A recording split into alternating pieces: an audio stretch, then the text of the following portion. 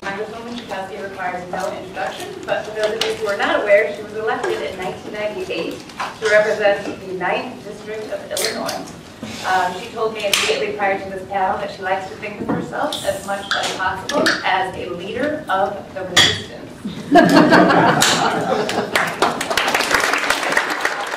I think we face a real potential for a constitutional crisis. From President Trump's Muslim ban, his attack on the judiciary, violations of the Emoluments Clause, his meddling in the Russian investigation. These are all deeply, deeply troubling, and I could certainly go on. And actually, I will. Talking about immigration, our courts have already been so important. I want to thank the lawyers and the judiciary to put in place important safeguards against President Trump's efforts to violate our country's core values. When the president signed the Muslim ban, I, like many others, went out to the airport. But I saw just this huge number of lawyers that were rushing to O'Hare, ready to help however they could. It was so impressive. Any of you here out at the airport that night? It was amazing.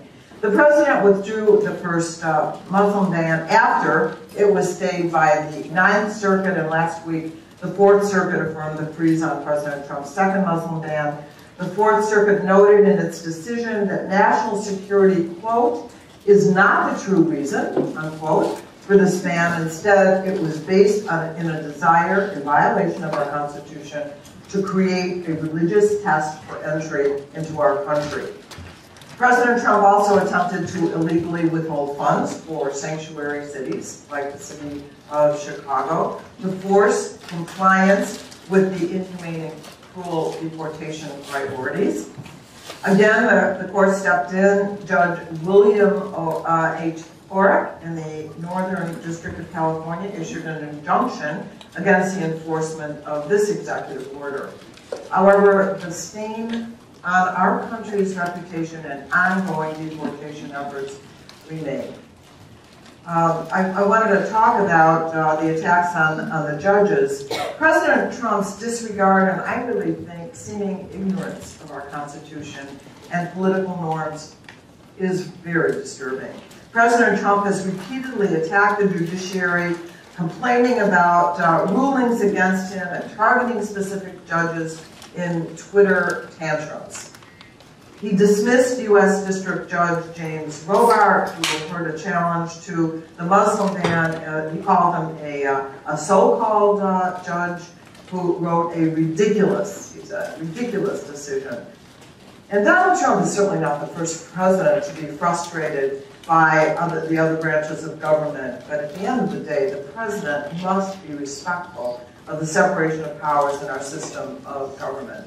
That assumes he knows what the separation of powers really is. Emoluments, who knew that would almost become a household word? President Trump's assault on our Constitution and political norms actually began the moment he raised his hand and took that oath of office, a violation of the Emoluments Clause. He was violating the Constitution, the American people's trust, of his unprecedented conflicts of interest. And I don't have to explain the Emoluments Clause to all of you, but it is interesting that the president or any elected official can, in fact, accept emoluments, gifts, but only with the permission of the Congress. He has never come to the Congress to ask for our permission for anything, and you may be seeing further action based on that violation. Unlike presidents before him, President Trump refused to fully separate himself, his family, from his business dealings, putting him in violation of the Emoluments Clause. Citizens Responsible and Ethics in Washington crew, many of you know what they've been doing, already filed a lawsuit for his failure to abide by the Emoluments Clause, and you might expect that there will be further lawsuits in the future. Then there's Russia and the unfolding drama. I really think that the reason... Has House of Cards come on yet? Yeah. Oh, it did, okay. I thought they kept postponing it because this drama certainly takes precedence. It's like, you know, could be a Netflix story. Unfortunately, it isn't a Netflix story. It's reality. His flagrant attempts to disrupt the Justice Department, its investigation into possible Russian collusion with the Trump campaign administration. Some have already called it an obstruction of justice. He pressured FBI Director James Comey to shut down his investigation into Russian interference, and when Comey refused to do that, of course, he was fired. I think there would be some poetic justice if James Comey brought down Donald Trump after, I think, helping to bring down Hillary Clinton. And of course, this comes after he fired 2 other individuals who are being investigated, who are doing the investigation, Sally Yates and U.S. Attorney Preet Bharara.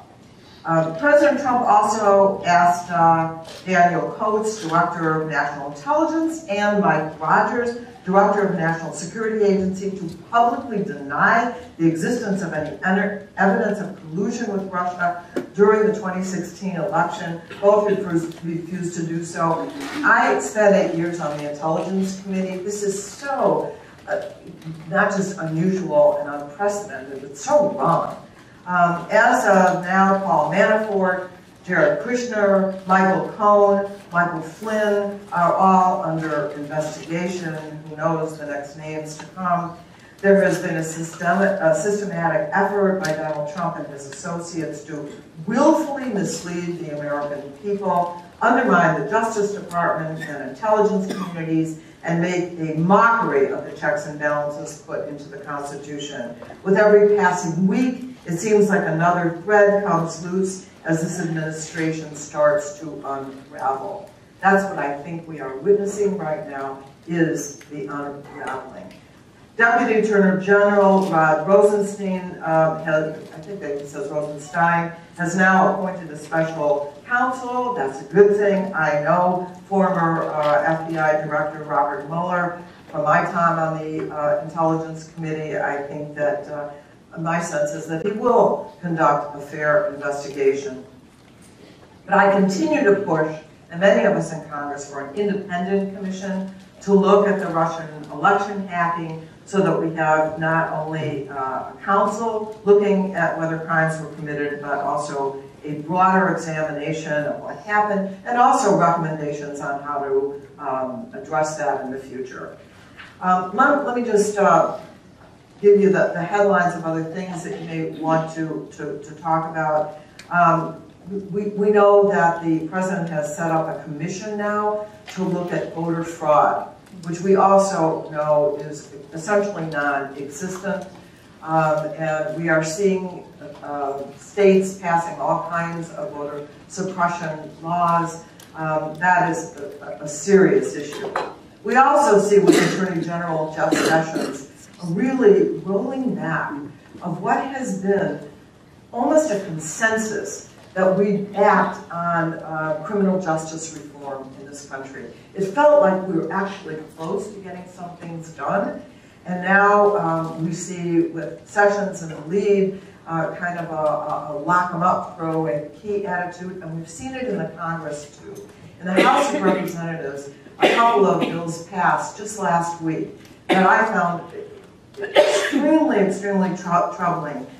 This was Honor Our Police Week that the Republicans established, and so a bill passed that the murder of a police officer, the attempted murder, and the tracking of a police officer, that those crimes could be eligible for the death penalty. And certainly additions of mandatory minimum sentences.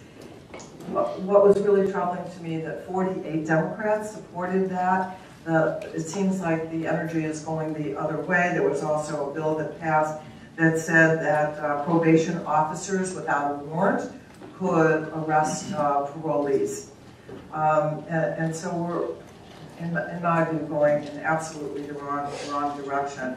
But let me just say that in response to the challenges we face, my Democratic colleagues and I started a democracy reform task force. I'm the vice chair of that. But the effort to protect our democracy extends far beyond the Congress. I want to thank all the legal teams who have been hard at work in defending our democracy at so many different levels. Lawyers have stepped up like they never have before and need to continue to step up. And when there's been a violation, we need to, as the ACLU had on their big brochure after the election, we'll see you in court. So we want to do our part in the legislature. I do my part trying to organize outside the Congress. I think what's happening outside is actually more important today in shaping policy than what is happening on the inside. So I encourage all of you to become activists, to use whatever legal training you have to help us to resist the challenges we see to our democracy. Thank you so much.